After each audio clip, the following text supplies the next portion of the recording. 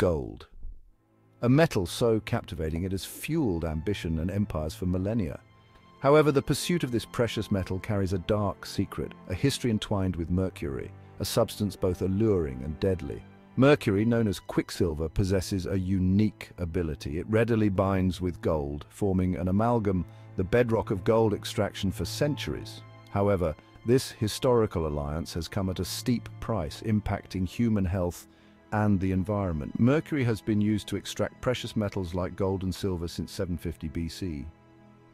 While the technique has varied across different periods and parts of the world, the use of amalgamation, alloying mercury with another metal, historically shares many similarities with how the process is done today, according to IFL science. But how exactly can a liquid metal like mercury be used to separate tiny pieces of gold from rock?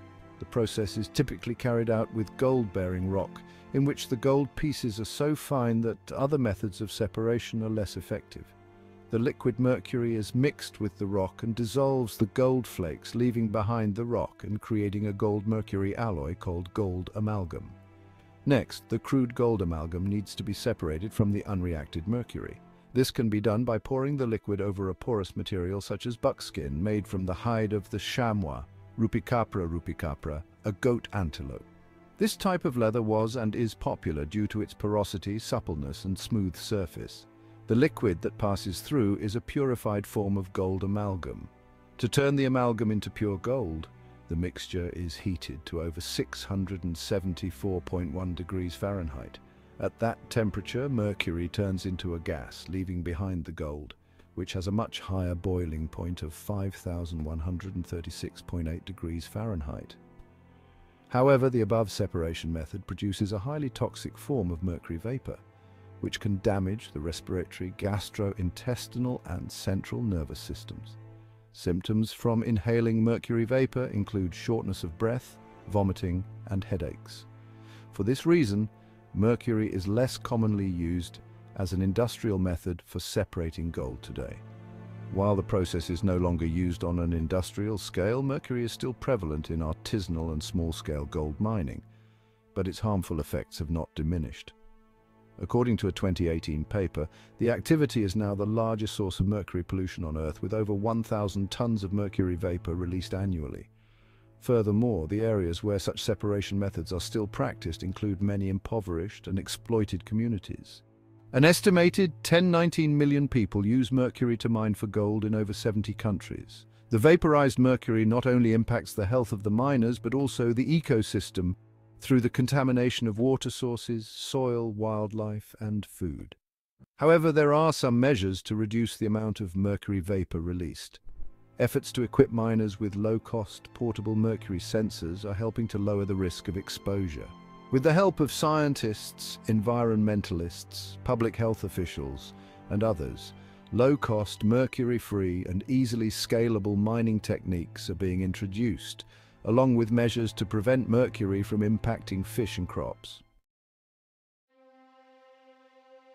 The use of mercury in gold mining is a stark example of the unforeseen consequences for both human health and the environment.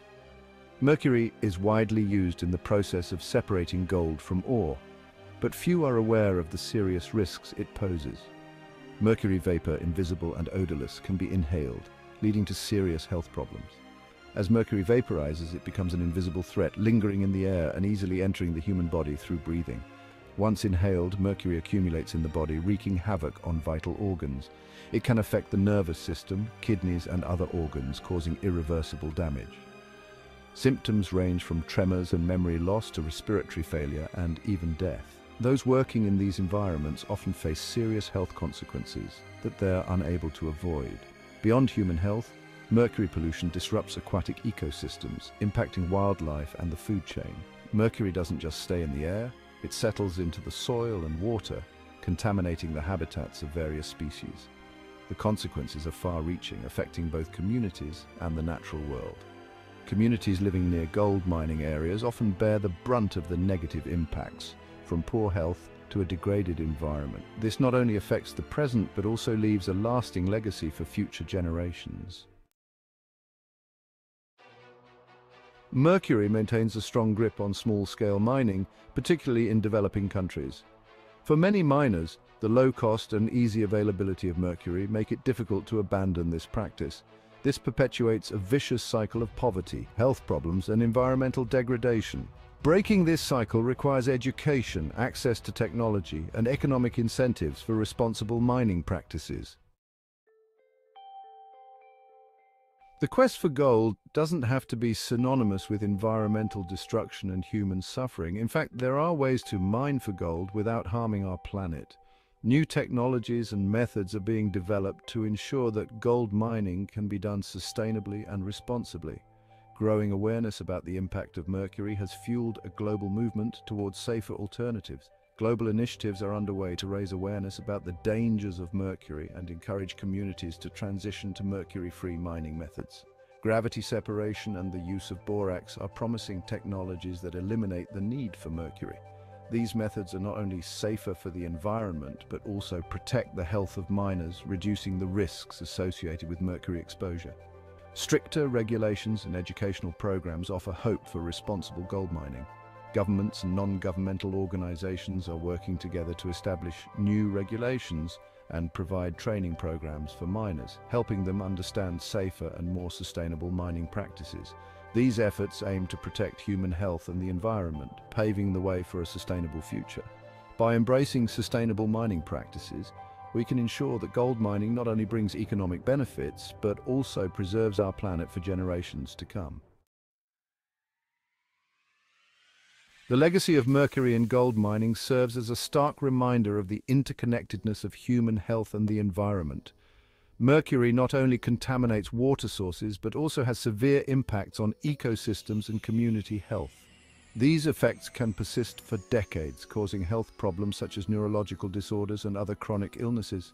It's our collective responsibility to break the cycle of mercury dependence and create a sustainable future.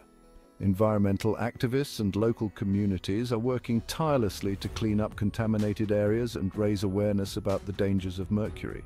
They organize community meetings, educational campaigns, and environmental cleanup activities to protect our health and environment. Governments, industry leaders, and consumers all have a role to play.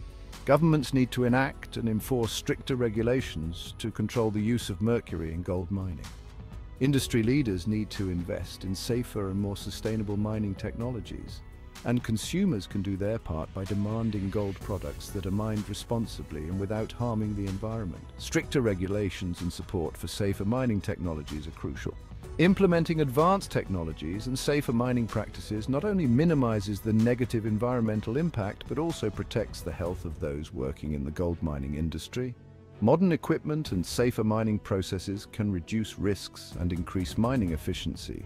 By embracing alternative solutions and demanding transparency, we can create a more equitable and sustainable future for all. Alternative gold mining methods, such as using cyanide instead of mercury, can significantly reduce the negative environmental impact. Transparency in mining practices and the involvement of local communities are also essential to ensure that the benefits of gold mining are shared equitably and sustainably.